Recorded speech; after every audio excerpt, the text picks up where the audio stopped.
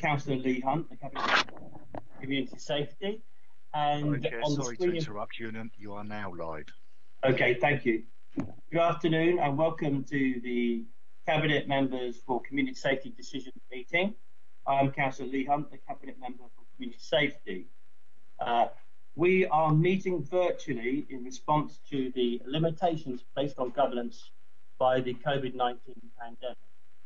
Until recently, the law stated that all members had to be present in the room to make formal decisions at meetings. However, the law was amended in response to the COVID-19 emergency, and councils are able to hold public meetings virtually, i.e. in this way. This will be in accordance with the local authorities' coronavirus flexibility of local authority meetings regulations 2020 number 392, in brackets the regulations. Members of the public are invited to view this meeting, and there has been opportunity for written representations to be submitted. And Mr. Marr, the officer in the case of this matter, will read one such deputation out shortly. Those present are requested to keep their microphones on mute and only to turn them on when they are called to speak. Members are requested to keep their cameras turned on at all times. Officers are requested to turn their cameras on only when they are presenting their reports or answering questions. If anyone would like to speak, please write their name and in the comments bar, write RTS request to speak in the chat function. Now, here come the introductions. I would like to invite those present to introduce themselves, and we'll start with Councillor Corkery, and I understand that Councillor Semenyu is happy with the report and is not attending today because he's unwell. Councillor. Good afternoon, I'm Councillor Cal Corkery, the Labour spokesperson for Community Safety. Mr. Marr. Good afternoon, I'm Bruce Marr, Head of Harm and Exploitation at Portsmouth City Council. And if I can send apologies from Alison Jeffrey, the Director of Children's Services. Much obliged to you. And we're supported today by Joe Didino. Are you there, Joe? I'm here as Jane Didino, for Local Democracy Officer. And what Jane does is she records the, takes the minutes and records the decision and so on. We're also supported today by Peter Smith Parkin. We're very grateful for that, and he helps us when we get into trouble online, as it were. Right. So the apologies for absence I've done. Are there any other? We've heard about Alison Jeffrey from Mr. Marr. Are there any declarations of interest? Okay. So today we're hearing a report that's going to be presented by Mr. Marr. So would you like to go ahead, Mr. Marr? And do we hear Ms. Mellor's deputation first of all? Yes, I've got a deputation from Kirsty Mellor, and I will read it out at the beginning. Okay. So today we're considering the commission now of the domestic abuse services at Portsmouth City Council to conjoin with the other services that we already commissioned. And the reason for this is to better provide the services for those people who need them. So, Mr. Marr, would you like to, do you want to do the outline of the report first, so people understand what Ms. Mellor will be talking about, or do the deputation first of all? Jane, any normally it's first. Okay, do the deputation first then, Mr. Marr. Right. So this is the deputation from Kirsty Mellor. I'd like to begin by recognising the domestic abuse provision we have in our city and thank those who provide it. This extremely important service is delivered in a challenging financial climate. With more resources, these services will be able to achieve so much more. Stephen Morgan MP and I recognise that there is a need for drastic change. Therefore, we will be submitting parliamentary questions to lobby the government for the reform of domestic abuse services. It is vital that we acknowledge that domestic abuse against women has its roots in the deeply ingrained inequality between men and women, and is part of a spectrum of violence against women which is at a crisis level in our society.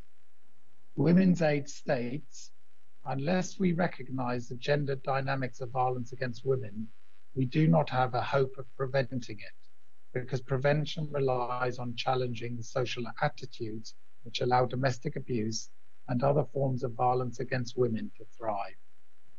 Data indicates that the intensity and severity of violence and abusive behaviour from men perpetrated against women is far more extreme, with women being unable to disengage from violent partners due to uttermost fear, and secondly, because the intervention from agencies is not keeping women safe. Extensive research from Hester M. 2009, titled Who Does What to Whom? Gender and Domestic Violence, was research commissioned by the Northern Rock Foundation, exploring and outlining how male victims and perpetrators of domestic violence differ from female victims and perpetrators of domestic violence. It also takes into consideration the nature and number of domestic violence incidents recorded by the police, focusing on and taking into account context and consequence, the long-term picture rather than the snapshot incident.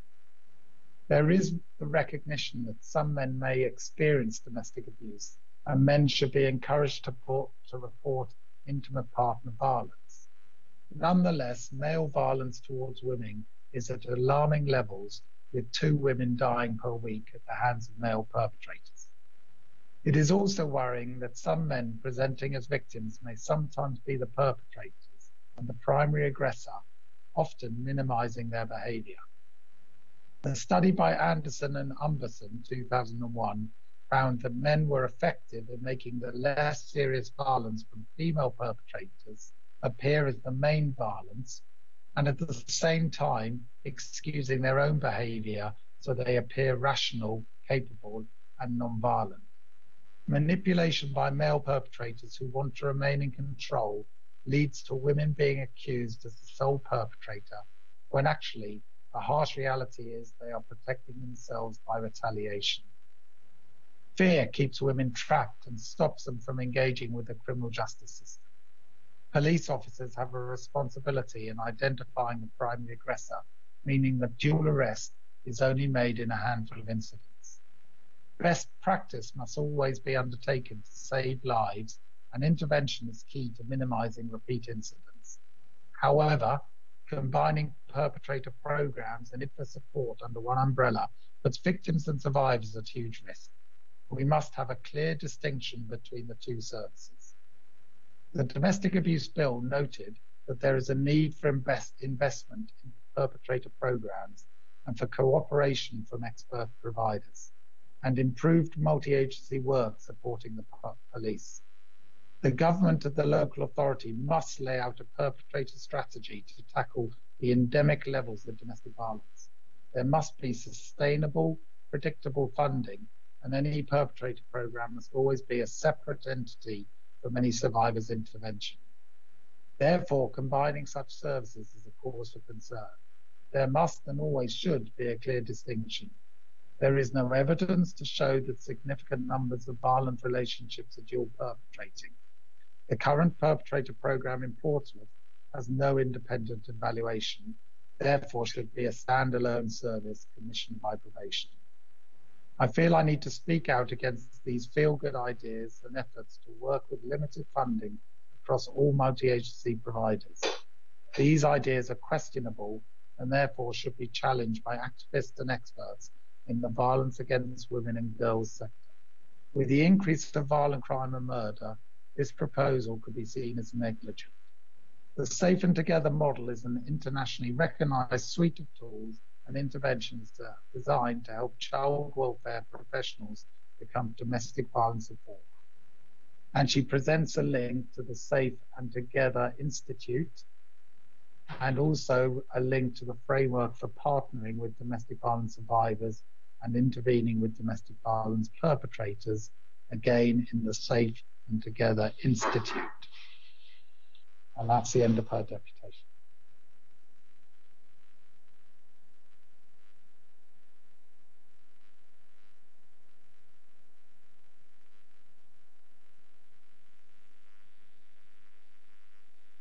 sorry. We thank Ms. Miller for her deputation. Would you like to introduce the report, Mr. Marr? So the report we're proposing to members is to seek Cabinet approval to bring a contracted service and an in-house service together as one specialist service for victims and perpetrators of domestic abuse and go out to tender for that service.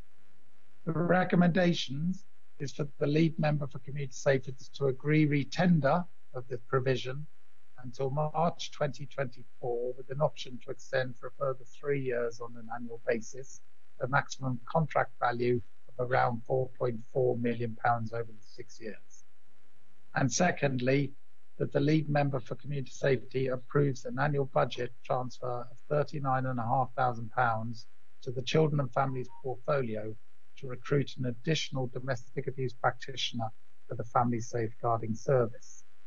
I won't go through the background of the report because I feel it clearly lays out the current provision and how we've got to the situation we are in for today. But the reasons for the recommendations is that the proposal, I'd like to start by saying the proposal has no reflection on current provision, which is good. But we want to improve those and align specialist domestic abuse provision into one service that is easier to access for the public, provides a consistent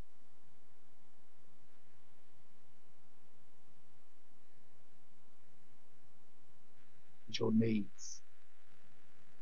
I recognise that there are some innovative proposals within the scope, which I believe is responsive to the concerns identified in the deputation, for example, improved interventions to keep women safe. However, I do feel combining all provision under one roof is designed to improve the response to victims. As identified in the recent domestic abuse strategic review, where 2 of the 5 priorities are in relation to holding those who use abusive or unhealthy behaviours to account.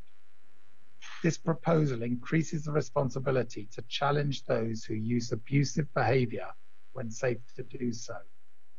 This proposal will be integrated within the market engagement event I've mentioned in the report, so specialist domestic abuse providers will also have an opportunity to comment. And I'm also aware that those making the decision today are all male adults. And I would like to stress that in bringing this proposal, there has been numerous consultation from within the network, which has included a predominantly female workforce.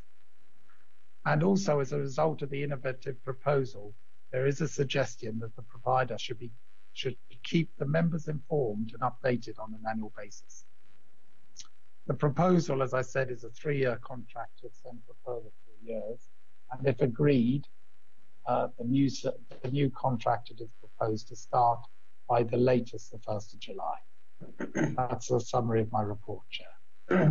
Thank you. Before I come to you, Councillor Corkery, I wonder, Ms. Marr, could you inform the meeting of the comments of the people that we currently partner with, and in relation to Ms. Miller's comments around funding, which I agree with, of course, I wonder if you'd be able to expand slightly on the ability of a non-local authority provider being able to access lottery funds, for example, or charitable funds. I think these are important things to understand. And then I'll come straight to Councillor Cook. Yes, Chair. So in regard to the first question, I suppose what I would point out is that Kirsty Miller is correct that 2 women a week have been killed. And in fact, in recent months, that's actually increased, especially in light of COVID. The concern there is that 2 women a week are being killed, and we've been using the statistic, which is real, for over 10 years now. And actually, I agree with Kirsty Miller that interventions aren't being successful in reducing the likelihood of women being killed. Therefore, we need to consider alternative responses to some victims of domestic abuse to improve our response. I would stress that much of what Kirsty has mentioned is accurate and is relevant for many victims of domestic abuse. However, within our strategy, we've identified that it's not relevant to all victims of domestic abuse, and therefore we need to be more responsive to victims' needs. Our current provider, Stop Domestic Abuse, is also our partner to deliver our Up to You programme, having secured funding from the big lottery to expand provision already sustained within the city. Kirsty Meller is correct in saying we would like to get the programme evaluated.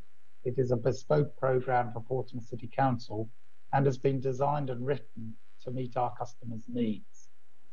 And evaluation we are in discussion with the University of Portsmouth for the evaluation. But Stop Domestic Abuse as the current contracted provider and delivering Up to You is a women's aid feminist organisation who is 100% committed to reducing violence against women and girls. And therefore, I'm confident that we have sought to date sufficient guidance that the proposal is appropriate. And as I said as well, we will be doing a market engagement event, which will be published, and therefore any provider can have comment on the proposal. On the second bit about funding, as part of the reason of encouraging voluntary sector involvement is that they bring added value for residents to the city.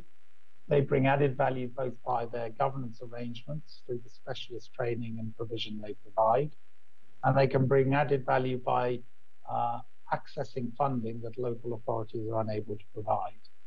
For example, recent government funding released to support the demands of COVID restrictions were restricted to the voluntary sector only, and local authorities are unable to apply. So we're confident that by going out to the voluntary sector, it increases the opportunity to bring increased provision into the city, which is only beneficial to residents. Just making some notes here. Councillor Corkery, have you got any questions or anything you'd like to add or statements, etc. you'd like to make? Yes, thank you, Chair. I've just got a few comments. I think we've probably covered the questions that I had in the kind of informal briefing prior to this meeting. So I'd like to start by thanking the Deputy for submitting their comments. I think that's worth doing, and I think it's really important that we encourage people to engage with the democratic process, particularly when it relates to issues that they've got kind of personal experience or knowledge of.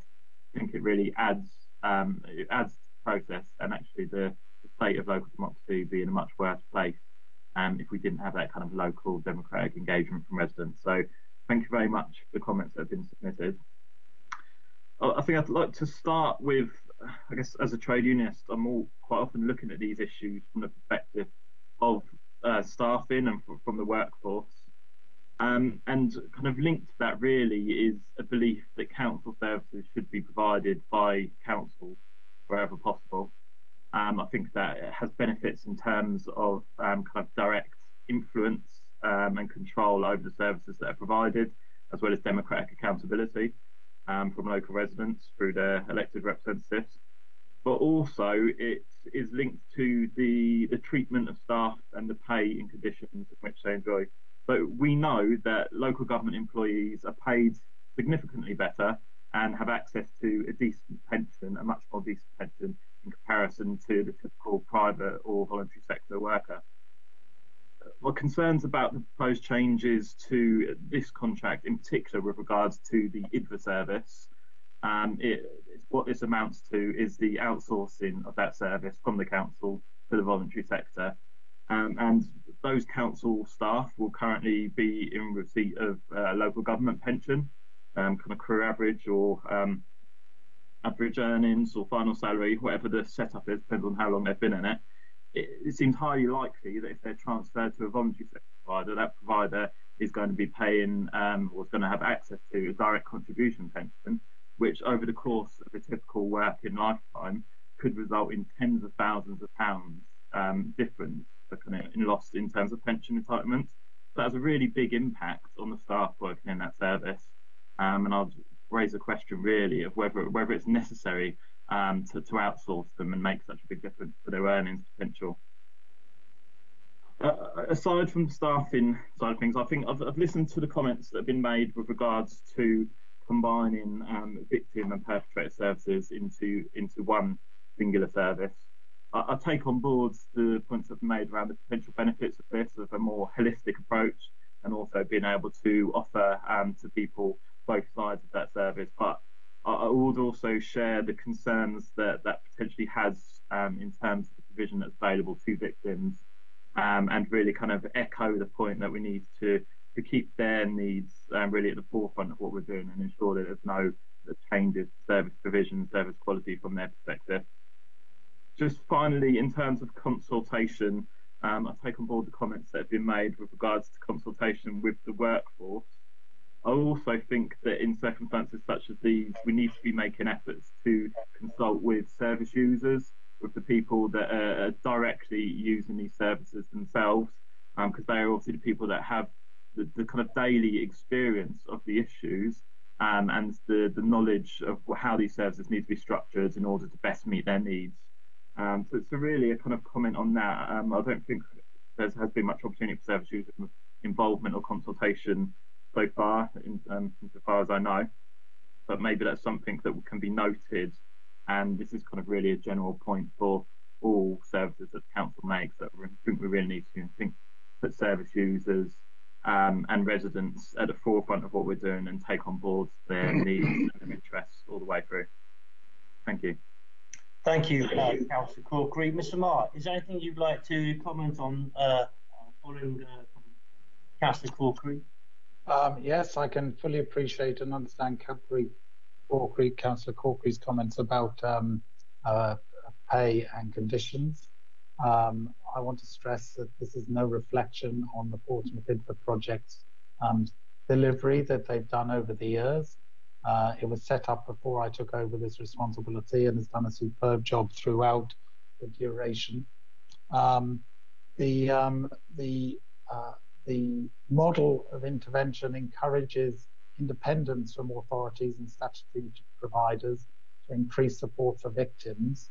So while it's acknowledged that this is a difficult time for those staff we are speaking about, nationally, predominantly this service is provided by the voluntary sector, so that it's more independent and therefore more able to challenge statutory services. But I do take on board the difficult decision in relation to the pay and conditions. I would like to emphasise that this proposal is purely and central to this is keeping victims' needs central to all decision making. Currently, models of intervention include referrals for victims down one route and for those who use abusive behaviours down another. And that's right for many individuals. However, that model doesn't respond to all victims' needs, especially victims who want to remain in the relationship or feel unable to leave the relationship. And therefore, the idea of this proposal is to be more responsive to victims' needs and to support them and empowering them when safe to do so to challenge their partner or ex-partner's behaviour. I would love to consult more as well with service users. We tried to do that as part of the community safety survey last year. Domestic abuse victims, on the whole, once they've received the support, they want to move on with their lives. It's not similar to other ex-services. So, for example, in the substance use world, where you get a number of clients who move into providing the support themselves. We have tried to consult service users and children, and while we've had some response, the response isn't sufficient to make it, I don't know the exact word within the researcher who uses it, but it's not big enough to make it validated. Thank you, Mr. Marr. And I think you said we do try very hard to consult Councillor Corkery, because you know you came to some of the residents meetings we set up during the community safety exercise when we went out and met a lot of people from across the city. And of course, COVID has made life very difficult for a lot of people, with lots of our officers supporting what other people are doing within the city's services.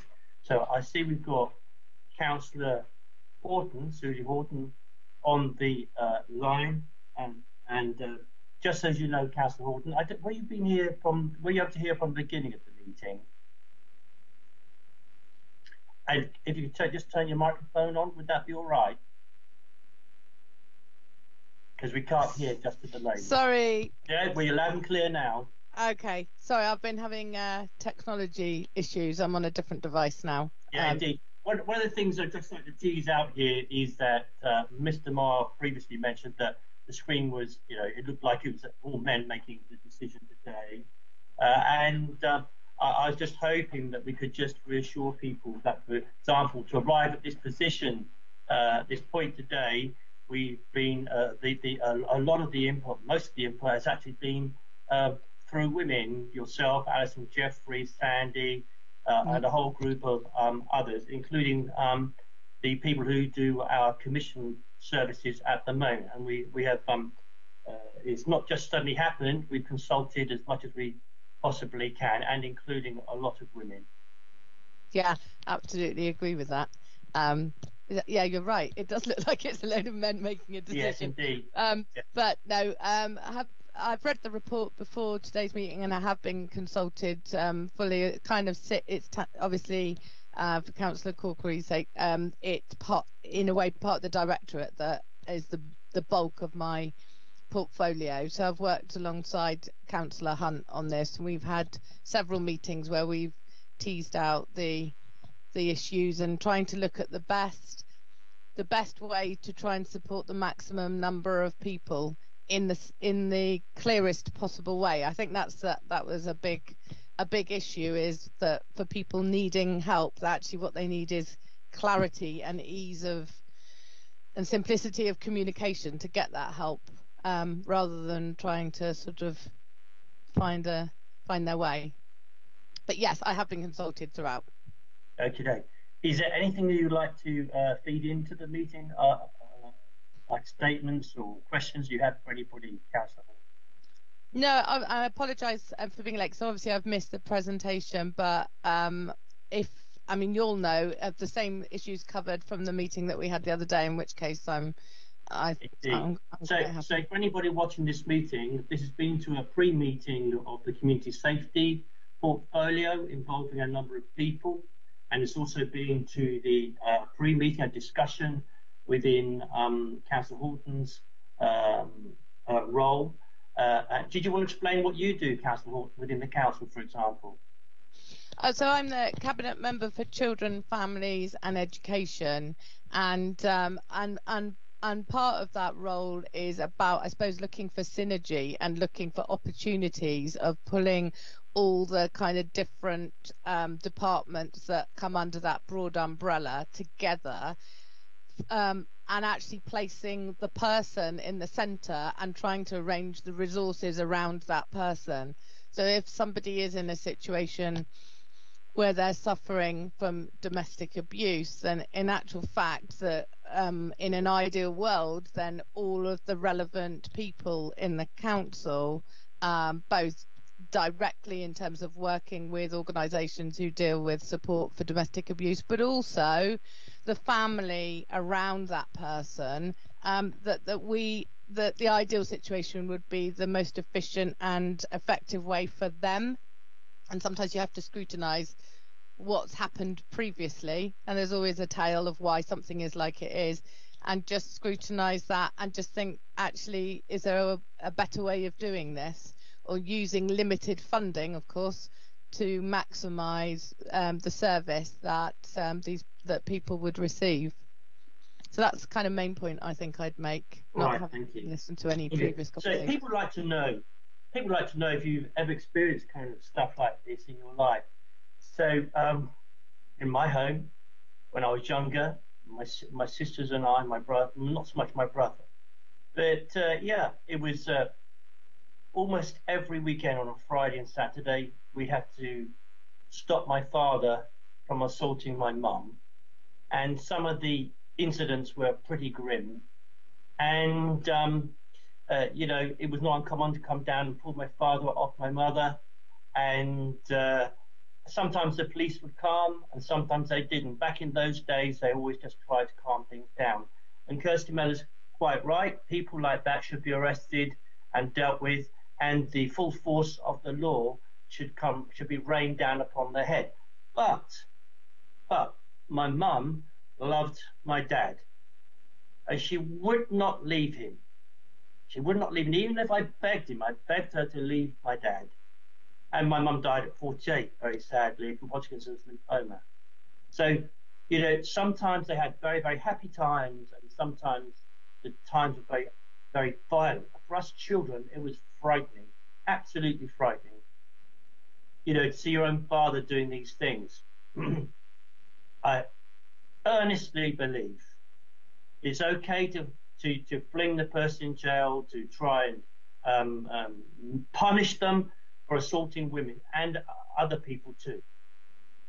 What we fail to do is to address the reasons why that person does it, or in sometimes mutually abusive relationships where they both do it. So we do have to change that. Too many women are being killed. Too many women are being hurt within their own homes and elsewhere. And we see this too much. So we can stick to the old way of chucking these people in jail, or we can seek to try and find a different way to resolve the problems within the relationships. So that's my experience. So this has also been through Judith Smythe, Terry Norton, Cal and Gemma New. So a lot of people have been involved in bringing this report to this point now. And I'm concerned to deliver the best possible outcome for those trapped in abusive relationships, and to ensure that they are looked after and that they can access these services in the most efficient possible way. I've heard evidence where somebody can bring one part of the service, be referred along the line and wait for days to get a proper reply and be assessed for the most appropriate part of the service. So that has to stop. We want people to be able to be looked after straight away. Also, around the cash, it's absolutely correct to point out that the funding for this city has been reduced 40% by central government. Yet we continue as a local authority and all sorts of political leadership to continue to look after as best we can these domestic abuse, stop domestic abuse services, as described by Mr. Marr. And indeed, by going to the voluntary sector, these groups will be able to access more money than they can get right now. And we will continue to look after them with this multi-million-pound contract. So I've heard everything. I need to make a decision because my battery is running low and the lead won't work after my dog chewed the lead earlier on. So I've read the report and it's up to me now to decide, and I'm going to agree the recommendations in the report. Okay, so I think that's about it now, Jane, isn't it? Yes, it is, Chair. Yeah, thank you very much. Thank you. Pardon? Peter will turn off the live stream. He'll let you know when it's been stopped. Yes, I'd like to thank everybody who supported me and coming to this decision. I'm most grateful for attendance of everybody today and Miss Mellor for her deputation earlier on. And we have listened to all of us. Thank you all very much, and I close the meeting.